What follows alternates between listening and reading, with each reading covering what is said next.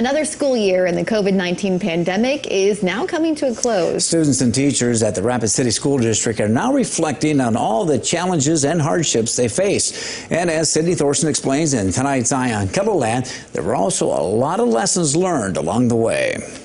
For seniors like Connor Knudsen, the last few weeks of school feel a little different. We have about, I think they said like 6 days in each class left, which is pretty crazy when you've been going to school for, about the last 12 years of your life. So the start of the COVID-19 pandemic in March of 2020 brought many changes for students, like mask requirements, school closures, and limited capacity. I wish there could have been more people at the games, and prom was awesome that we got to actually have that unlike last year.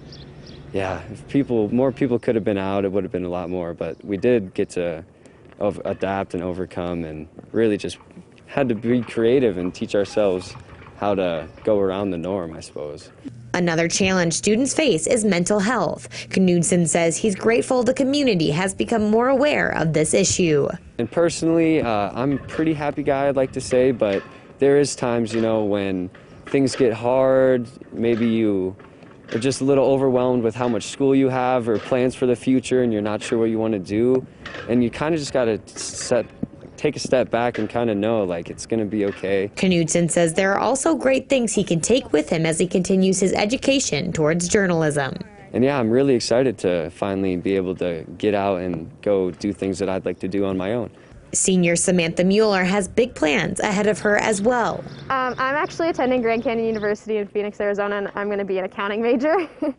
So I actually want to go into the FBI and become an FBI accountant. Mueller says the last 2 years in the global pandemic taught her a lot. So it's definitely crazy just to go back and think about all of that we had to learn ourselves if we were in quarantine or if we had COVID, and just now we can miss a few days and you know how to teach yourself and you learned how to teach yourself. Teachers in the Rapid City School District have also gone through major challenges during the crazy school year, with school closures, getting students caught up in class, and not being able to see each other's faces. I will tell you, it has been a long year. It really has. It has been exhausting for everybody. But I think, knowing that we've all worked together and we've all gone through it together has made it that much better.